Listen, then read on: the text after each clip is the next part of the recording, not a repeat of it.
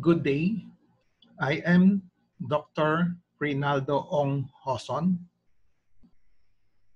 I was asked to give a lecture with this title, Organization and Management of Emergency Department for HA 202 with a time limit of 45 minutes and with the following prescribed learning outcomes or objectives. One, understand the philosophy, objectives, structure, staffing, policies, systems, and methods in running the emergency department of a hospital. Two, understand the roles and relationships of different components of the emergency department. Three, describe the responsibilities of hospital managers in directing and coordinating the emergency department. And four, understand the challenges that might be encountered in the emergency department and to recommend solutions thereof. I will use this generic department design and development framework, which is essentially an administrative design and development program to tackle learning objectives 1 to 3. I said this framework is generic and is applicable to all kinds of departments in the hospital. As such, this is applicable to an emergency department. The emergency department is one of the various medical services departments providing 24/7 emergency medical services without prior appointment and on an outpatient basis. The emergency department is one of the subsystems within the hospital, which is the super system. The other departments are called co-subsystems. Using the framework, this slide shows the essential and basic components of an emergency department, which must be present to facilitate accomplishment of its authorized functions and services and achievement of its goals. See the various boxes with the following labels: leadership, authorized functions, authorized services, goals, architectural design, engineering and construction, physical structure, DOH licensing and structural requirements, policies and procedures, risk management system, human resource program, equipment material program, data documents records program, business development program, budget program, IT-enabled system, and regular performance evaluation and continual improvement program.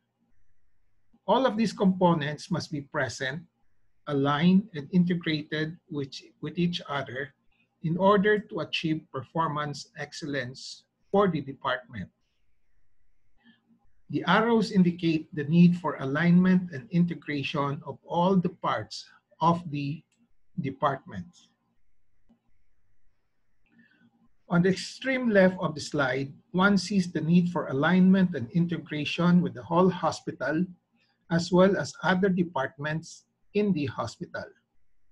This slide illustrates the super system, which is the hospital, subsystem, which is a particular department, in this case, the emergency department, and cost systems, which are the interfacing departments.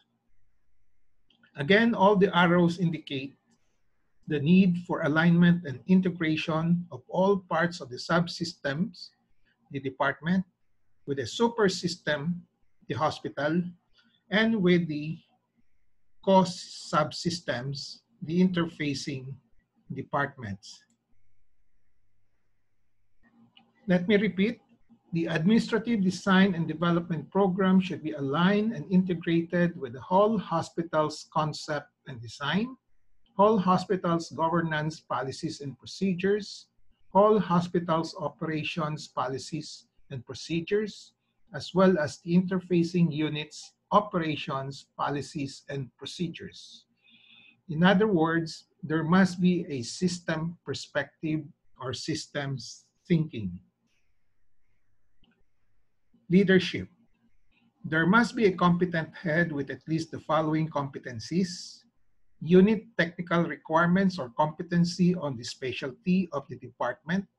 In other words, the head must be an emergency room or emergency medicine specialist, hospital teamship or team playership, managers and leadership, managership and leadership with systems approach and thinking in management.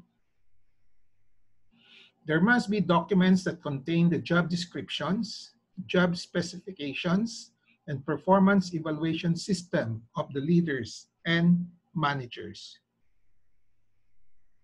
Functions. There must be a document stating the authorized functions of the department. It must be complete and clear with general and specific functions, and it must be authorized by a higher office. The authorized functions serve as a compass or guide, describe roles and responsibilities of unit in the context of the whole hospital, give unit authority to do what it should be doing, serve as a guide in determining what are needed in the unit to function properly and adequately, such as in terms of structure, staffing, policies and procedures, programs, and resources, serve as guide in determining what programs, projects, tasks, activities the head and the staff can do to accomplish their unit's functions, both on long-term and short-term basis. Serve as basis for evaluating unit's performance at the very least, whether it is accomplishing its expected functions on a daily basis and annually, and serve as basis for the name of the unit. Example of list of general functions. 1. Cater to patients consulting and brought to the emergency department needing and seeking emergency medical services without prior appointment 24/7. 2. Provide emergency medical services to patients consulting and brought to the emergency department without prior appointment 24/7. Example of list of specific functions.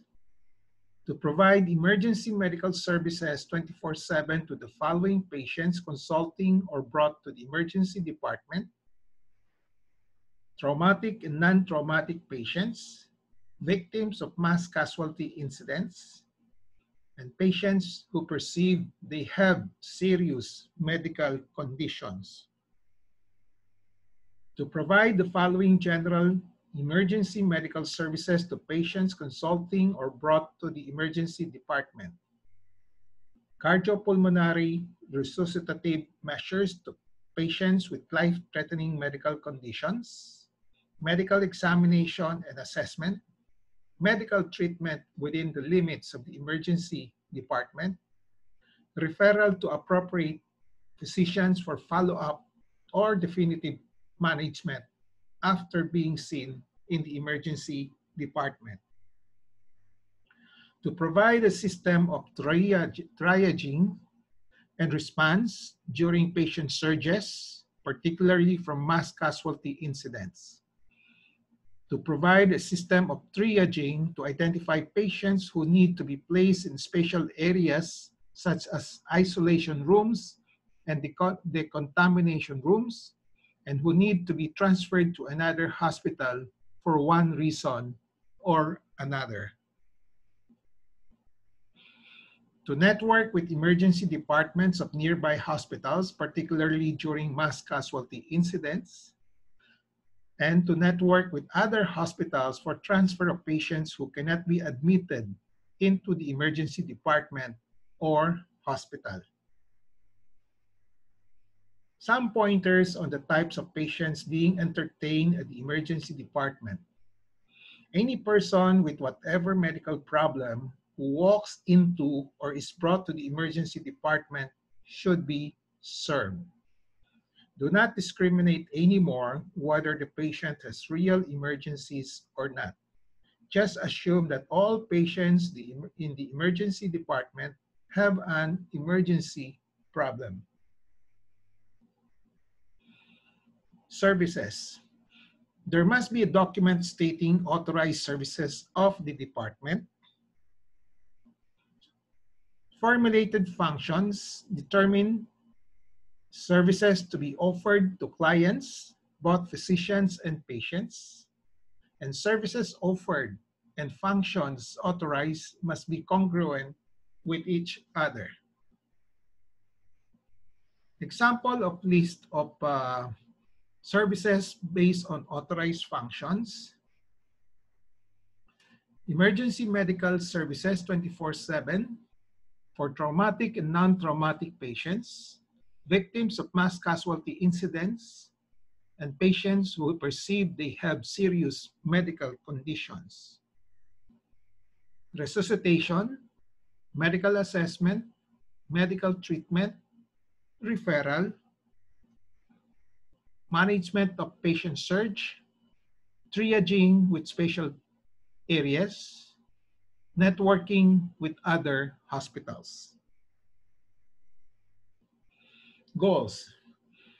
There must be a document stating the goals of the department, which are usually the following: performance excellence, client engagement, meaning returning loyal patient clients, quality and safe healthcare services, cost-efficient value-based services, and maximal utilization of services, ultimately resulting to financial viability and sustainability of the department. Value-based services means value created and appreciated by patient and physician clients for services rendered as a result of good outcomes and results in quality and safe services and associated with reasonable costs and expenses. There must be a document stating the ultimate goals of the department, which must be aligned and integrated with the goals of the hospital. All the department's goals should eventually be contributing to financial viability and sustainability of the hospital. Physical structure. Physical structure of emergency department refers to a geographical space or area in the hospital constructed to receive patient and physician clients requesting for services and to house the staff who will perform the functions of the department. The department leaders must take note of this, that service requirement as dictated by authorized functions is the first determinant of physical structure of the department. The department leaders must also take note of the other requirements and determinants of physical structure: statutory and regulatory requirements, DOH licensing requirements, building code, fire code, local government requirements, specialty requirements, particularly on training and research, human resource program, equipment and material program, data, documents, records program, budget program, risk management program, business development program, quality standards, community expectations, efficiency, caseload, and owners' wants. The physical structure of the department must be compliant with DOH licensing and structural requirements, particularly on location and size. In particular, they must comply with the following: accessibility with clear signage, adequate size, not cramped for staff and client movement, adequate lighting, adequate ventilation, aesthetics, attractive with a welcoming, friendly, and therapeutic environment, provision for privacy as needed, comfortable waiting areas. Architectural design, engineering, and construction. This will be dictated by the DOH licensing and structural requirements and the physical structure requirements. Here are some tips on the architectural design, engineering, and construction and physical structure. In terms of location, it must be accessible to the public, not deeply situated inside the hospital. Wherever it is, there must be adequate road signs and signboards. It must be near supportive departments such as laboratory and radiology. It must be in a location where hospital routines will not be disrupted, when there is a sudden and great inflow of patients to the emergency department. As to size, it must be of a size that can adequately house essential equipment, facilities, and personnel for it to function effectively and efficiently. Usual number of patients coming in at any given time for consultation and treatment. The other determining factors of size consist of the following: government regulations, needed and expectations of the community, allowance for future expansion, anticipated increase in patients' load and new trends in emergency department medicine, and cost-benefit considerations. As to the architectural design, it must be guided by how an effective and efficient functions can be maximally achieved. It must consider the where and how, and of course the size for equipment, functional areas, facilities, personnel, and patients. This slide illustrates an efficient architectural design where there is a counter in the center of the emergency department, which can serve simultaneously as a triage counter, reception counter, and monitoring center where the staff can easily look at a good distance on what are going on at the surrounding treatment areas. Other tips: entrance must be of a size that can accommodate a standard stretcher bed. Curtains and varifolds are recommended for cubicle dividers to give larger space when needed.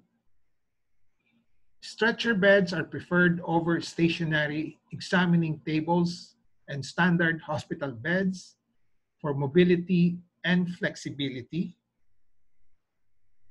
Pipe-in gases and suction contribute to convenience and efficiency. Note: there will be many and varied architectural designs as there are hospitals, architects, changing requirements of DOH, patient clients, and physician clients.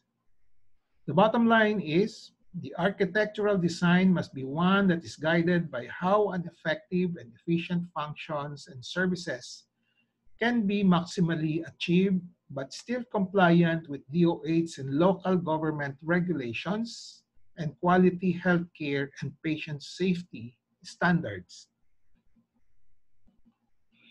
Human resource programs or staff.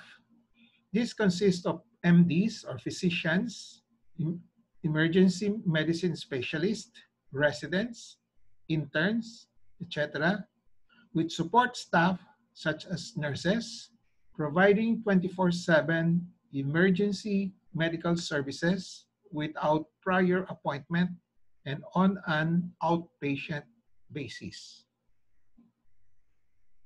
There must be a document showing job descriptions, job specifications, and performance evaluation systems of human resource in the department. There must be documentation of adequacy in number and in competency.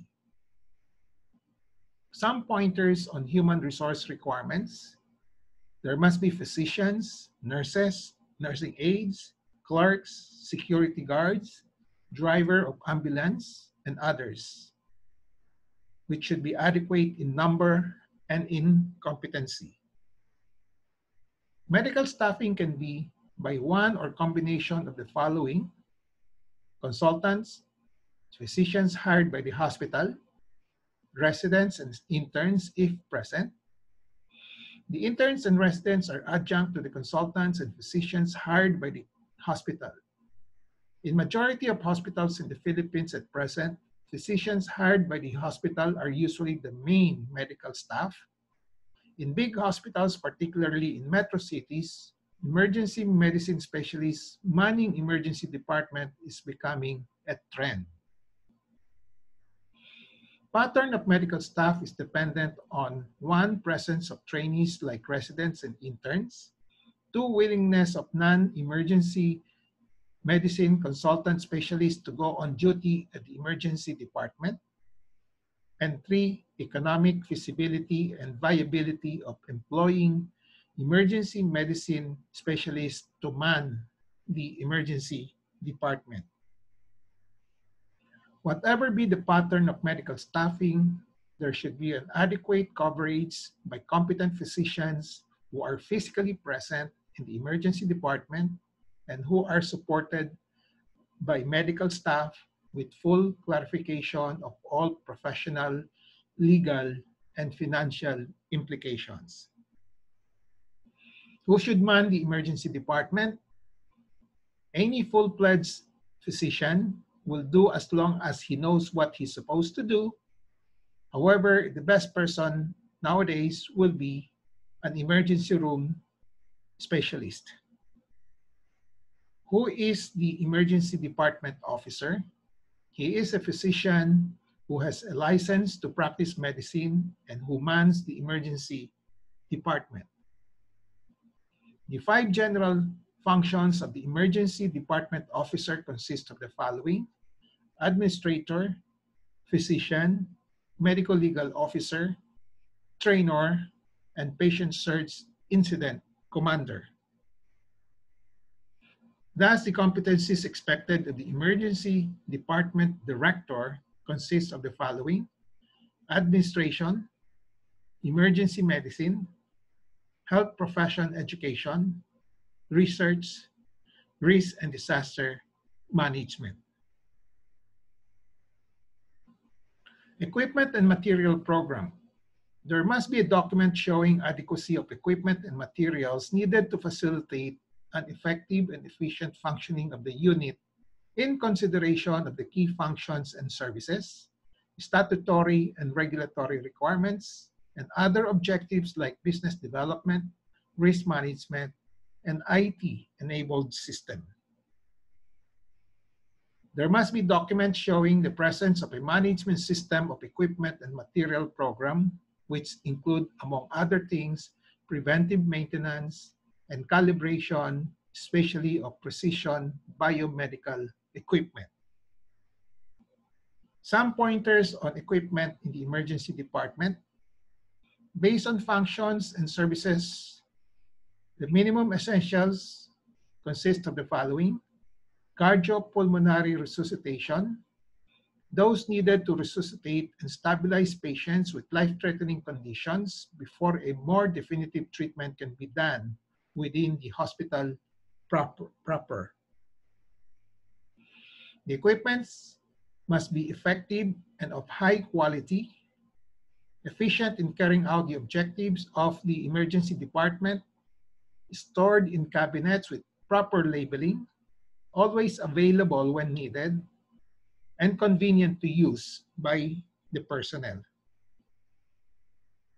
The basic equipment consists of the following: airway adjuncts, breathing adjuncts, electrocardiographic equipment, emergency drugs and IV fluids, surgical equipment and supplies, obstetrical equipment and supplies, diagnostic equipment and facilities, record section or record system, transport system, and telecommunication system.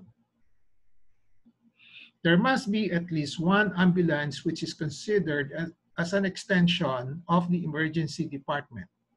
It must be fully equipped with at least basic and advanced life support system. It may be outsourced. Data Document Records Program. There must be documents showing adequacy and accuracy of data, documents, and records needed to facilitate an effective and efficient functioning of the unit in consideration of the key functions and services of the unit, statutory and regulatory requirements, and other objectives like business development, risk management, and IT-enabled system. Examples are patient records, governance and operations manual, department statistics, and others. Business development program. There must be a document showing the presence of a structured and comprehensive program that will develop the business of the unit to make it viable and sustainable. Budget program. There must be a document showing a budget that projects future income and expenses of the unit, and the budget is being used as a guide for day-to-day performance and financial evaluation at planned intervals. Risk management program. There must be a document showing a risk management program, which is a plan and systematic process or program to reduce and or eliminate the probability of a risk that usually results in injuries, losses, and legal suits. The program may also include risks with potential positive effect, not just negative effect, like improving business and client engagement. IT-enabled system.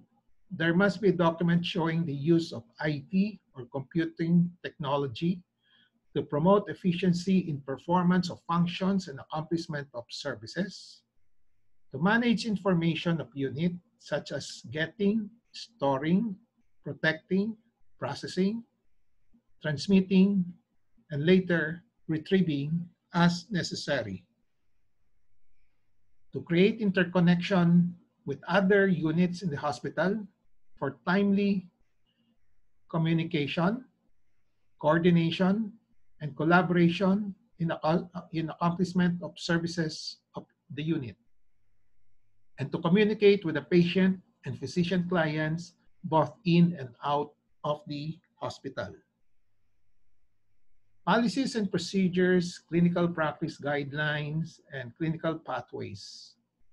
There must be documented policies and procedures, clinical practice guidelines, and clinical pathways that serve to provide order, to promote standardization, to facilitate communication, to promote effectiveness and efficiency, and to provide a guide to present and future staff, among other things. Policies and procedures must be aligned with those of the hospital. They should be reviewed and revised periodically.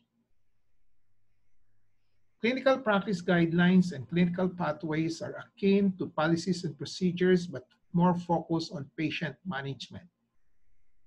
Clinical practice guideline is defined as systematically developed statements built on synthesis of evidence, which provide formal recommendations about appropriate and necessary care intended to assist the practitioner and patient to make decisions about appropriate health care for specific clinical circumstances. Examples of titles of CPGs are CPG on poisoning, head injury, stroke, etc. Clinical pathway, on the other hand, is an interdisciplinary plan of care that outlines the optimal sequencing and timing of intervention and expected outcomes for patients with a particular diagnosis, procedure, or symptoms.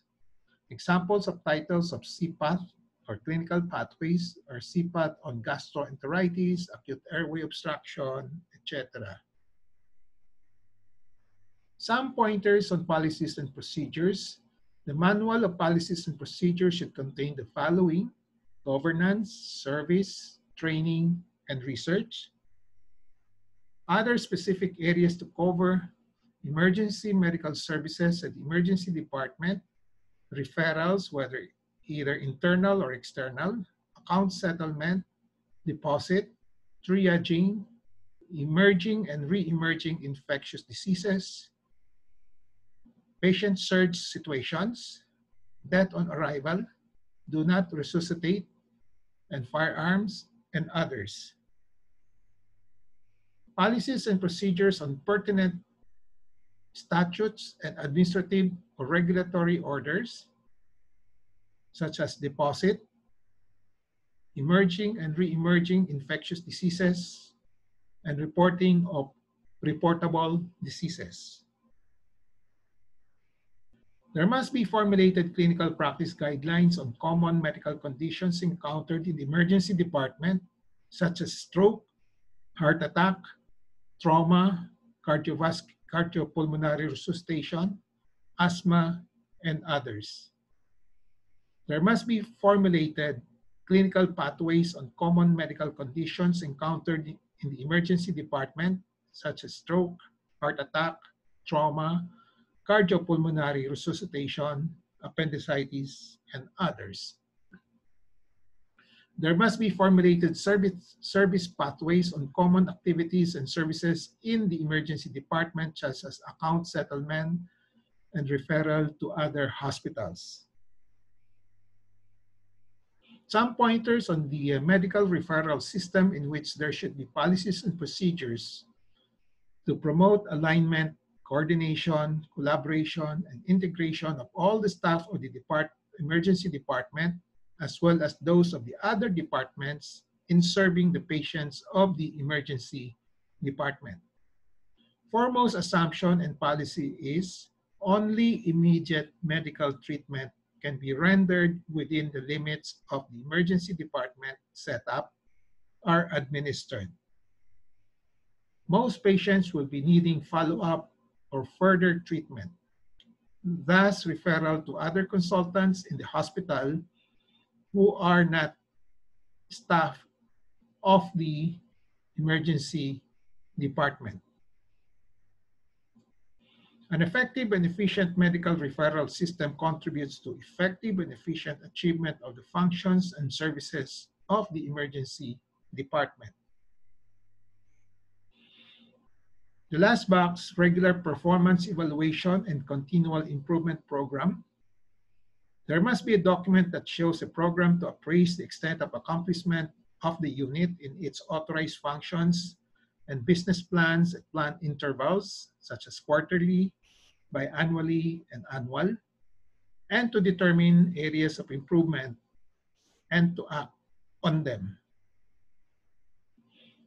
At this point, I'd like to say that I have covered the learning objectives 1 to 3 using the department design and development framework, philosophy, objectives, structure, staffing, policies, systems, and methods in running an emergency department, roles and relationship of the different components of an emergency department, and lastly, responsibilities of hospital managers in directing and coordinating the emergency department. Have I done this? Let's now go to the last learning objective, which is common challenges encountered in the governance of an emergency department together with their suggested strategic solutions. The challenges can be in at least 5 categories: man, system and methods, machine and equipment, money and other resources, trends in the management of emergency department, as well as emergency medicine. Under the man categories are the consultants, residents, colleagues in other units, chief of hospital and other bosses, and of course, the subordinates. The common problems are competencies, quantity, alignment, coordination, collaboration, and integration, and personality. Suggested strategies consist of leadership and managership skills, managing your boss, such as managing his personality, adjusting accordingly to his or her mindset and mood, and the use of multi-sectoral, multi-professional committee membership to engage everybody into alignment, coordination, collaboration, and integration. Under the system and method category, common problems are lack of systematization in doing things, lack of standardized procedures. Suggested strategies: use the DOH licensure requirements as guide to standardize things.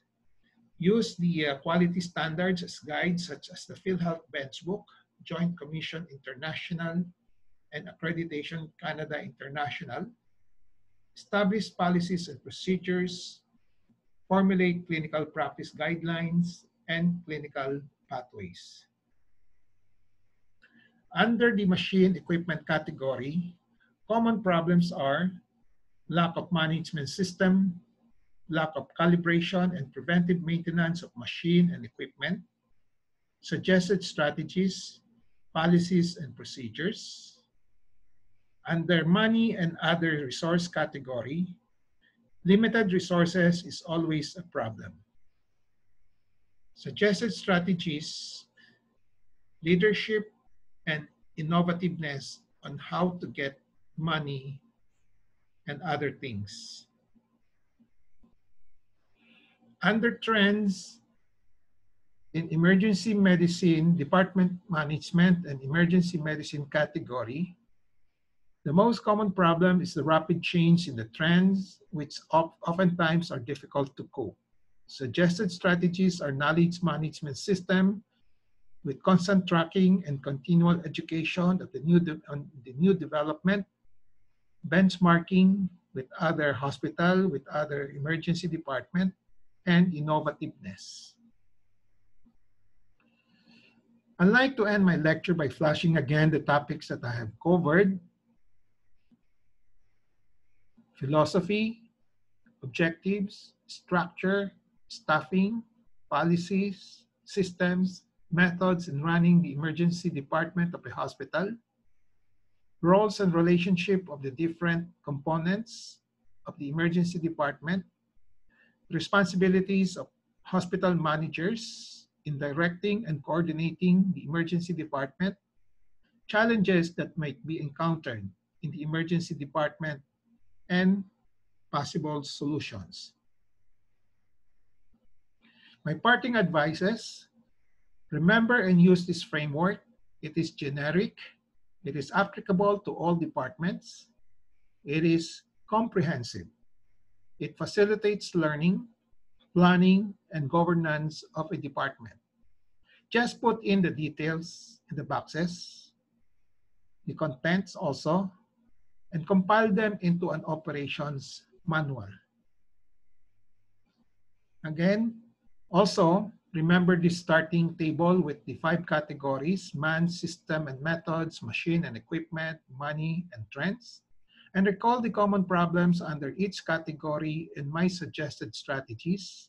You can add more as needed based on your settings and circumstances, particularly on the strategies. With this, I'd like to conclude my lecture. I really hope you have acquired the prescribed learning outcomes through my presentation. Thank you for your kind attention.